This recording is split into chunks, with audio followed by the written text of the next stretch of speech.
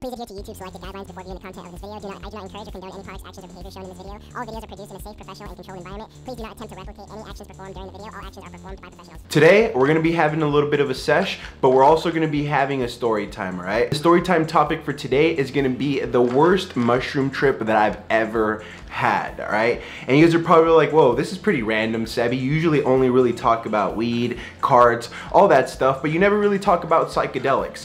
And it's because my relationship with psychedelics is probably not the best. Like, I know some people have the best relationship with psychedelics, but my relationship with psychedelics has really not been the best, all right? I've only really ever tripped on shrooms 3 different times, and every single time it was just not the best experience. One time it got so bad, and that's the main story that we're gonna be talking about today. And the main reason why I'm talking about shrooms is because my most recent trip that I took was with these right here, which is the Galaxy Tree Amanita mushroom gummies, right? So for those of you who are not familiar, these are supposed to be like legally psychedelic mushrooms. When I first found out about them, I was like tripped out. I was like, wait, legally psychedelic mushrooms? Looked into it, found out that it was a thing, and I was like, bro, all right, I might give this a little dabble, all right? I might give this a little dabble. The first thing that I did was look up other videos to see what other people were saying about it. They said that they were tripping balls off this, and I was like, you know what? They seem like they're fine, so I'm just gonna go ahead and dabble into it myself. And I'm gonna go ahead and start off at my first ever trip that I ever had with shrooms, right? Now, this was back in like, I think it was like 2 or 3 years ago. This was on my birthday, November 4th. I do believe it was maybe 2021, all right, when I first ever took my first ever mushroom trip. Before we go any further, you already know we gotta get a blinker check. Let's get it. Super gas, bro. Fully charged battery right here with the Heavy Hitters rosin pen.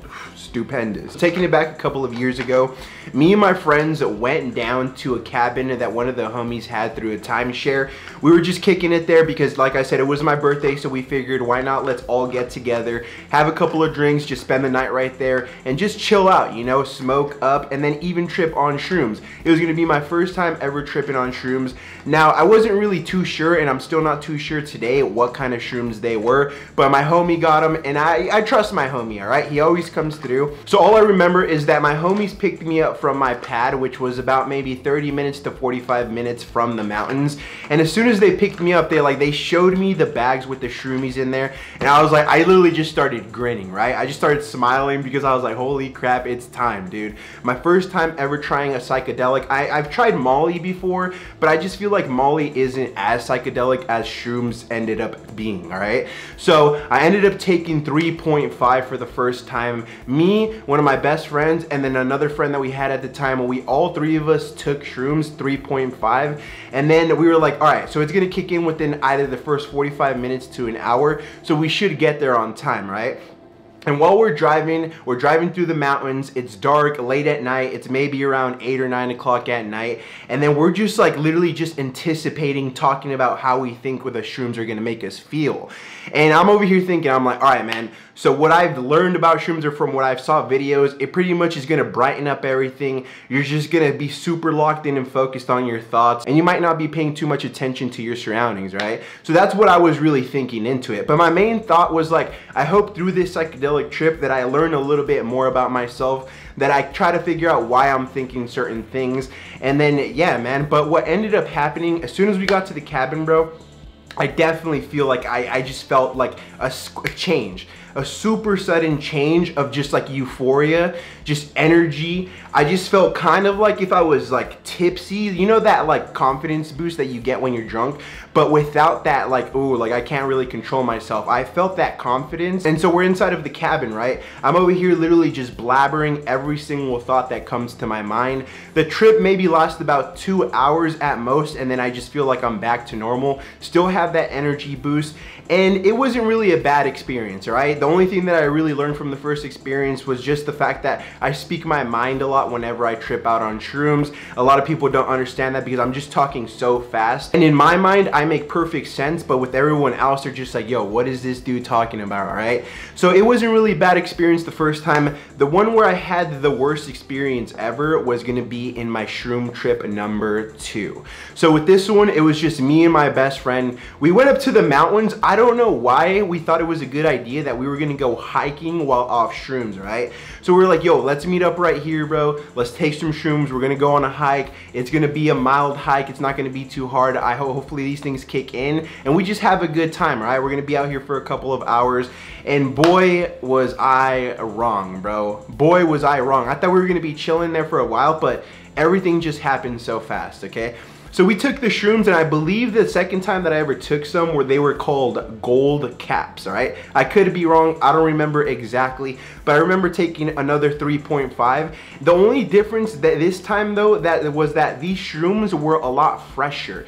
They still had, whenever I bit into them, they still had kind of like a chew to them, kind of, right? Whereas the first time they were really dried out, maybe they were a little bit older and maybe that's why it didn't hit me as hard, but bro, this time it was hard to get the 3.5 down. It was really, really hard, right? I felt like throwing up a couple of times. I was chewing it over and over again. Just tasted like a bunch of like skin from sunflower seeds, bro. It just tasted just weird, just nasty. And then as soon as we take those down, we're just chilling in the car for maybe around 10, 20, 30 minutes. And then we're like, all right, let's just go on our hike and then let's just see what happens, right? So we're hiking down this trail. It is pretty hot. If I'm not mistaken, it was like not in the middle of summer, but before summer starts. So it was still kind of getting hot already. And all I remember, bro, is that we're hiking, we're talking, and then out of nowhere, it just kind of feels like we transition into a whole nother place. It just feels like we just lost track of what we were supposed to be doing, which was hiking. And the only thing we were doing was literally just talking about our lives, literally just talking about all the things that we screwed up on, what we can do better. I was talking the most out of like the both of us. And all I remember was that I was just rambling. And then out of nowhere, we ended up to the end of the trail into the lakeside. And we paused, looked around, and we were like, yo, where are we, dude? And we were like, we have no idea. And all I remember was that I was sweat. Like, once I looked down, all I remember was my shirt was drenched in sweat. I didn't feel like I was sweating at all. I just felt like I was doing fine. I felt energetic. I didn't feel any, like, maybe a little bit of sweat, but I felt fine. I think where I messed up was that we were not drinking water, right? So maybe we were a little bit dehydrated, and that kicking in with the psilocybin mushrooms just like completely annihilated me. Because once we decided to turn back around and head back up, that's where the freaking like paranoia started to kick in. I had the worst paranoia ever, bro. Ever. Like, this was the worst thing that I've ever felt in my life. Like, while we were walking up, I was just like, holy crap, bro. I just feel like stuck. I just feel like weird. My body is tingling, my stomach hurts, and I just don't like this feeling, right? I don't really feel like I'm tripping right now. I just feel like I don't know like what's going on right now, right? Or what I'm gonna do next. So we head back up, right? And we're chilling in the car. We're chilling in the car, drinking some water, try to just let like cool down. We turn on the AC. And we're chilling there for maybe about 30 minutes to an hour. And then out of nowhere, I'm starting to feel better, right? I'm starting to feel better. And then I'm like, yo, I need to get out of this car, because then I start getting paranoid again. I start feeling like a suffocated feeling. Get out of the car, and then I'm just like breathing, right? Just trying to catch a breath. And I'm looking around. And then on this little corner where people you like go to pull off, I saw 4 Grand Jeep Cherokees blacked out, like windows tinted to the max. And there was people like standing outside of him. And I was just like, wait, like I got weirded out, right? And I looked over there. They in my mind, they were looking at us. Who knows? I couldn't even see their eyes. They were wearing sunglasses, but their direction of their face was pointing towards us, right? And as soon as I saw them, bro, the paranoia kicked in even worse. I was like, yo, dude, I think the feds are over there. Like, and then my freaking best friend, he turns around, he's like, what? He's like, he starts getting paranoid too. He was a little bit of paranoid, but I was just like on 10, bro. I was extremely paranoid. I'm like, yo, bro, the feds are over there. Should we get out of here? And we're just like looking at them. We feel like they're looking at us. And then out of nowhere, they all get in their cars, bro. And then they just leave, right? One by one, and they're all looking at us. They're all looking at us in the car. And I'm just like, wait. Why are the feds here, bro? Were they like listening to us? Were they like watching what we were doing? And then I was like, and then my best friend, he was like, well, I don't know, dude, they would have arrested us right now. And I don't know why I had this smart ass idea that I saw in a movie that you can't get arrested while you're on national land or federal land or something like that. I don't remember exactly what I said at the time. I was tripping balls, but I was like, nah, they can't arrest us. We're on national land right now, bro. And that's why they left. And I was like, I don't know why I said that. I don't know why I said that, right?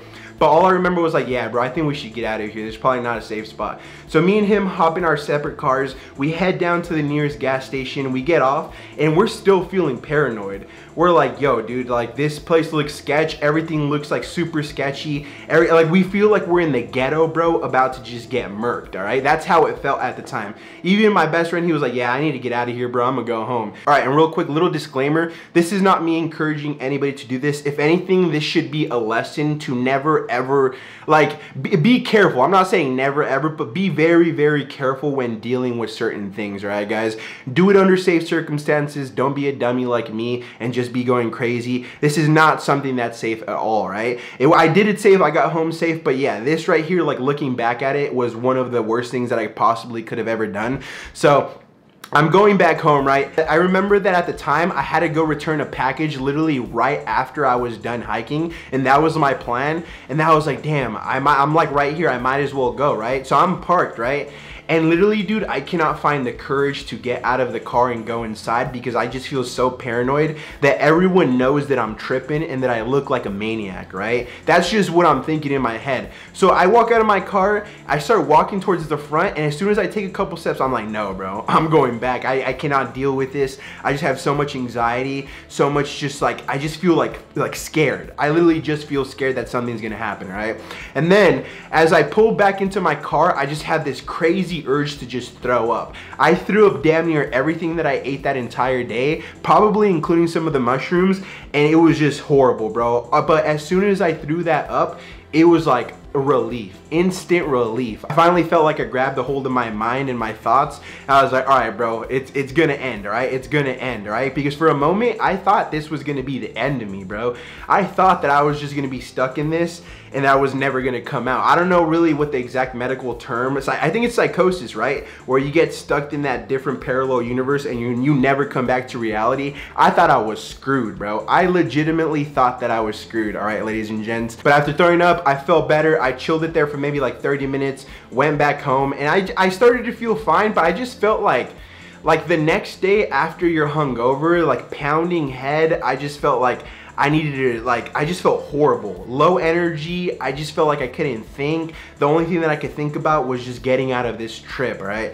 And that literally lasted for hours up until later that night where I started to feel a lot better. It definitely started to fade away, but it lasted hours. And that right there was literally the worst experience that I've ever had.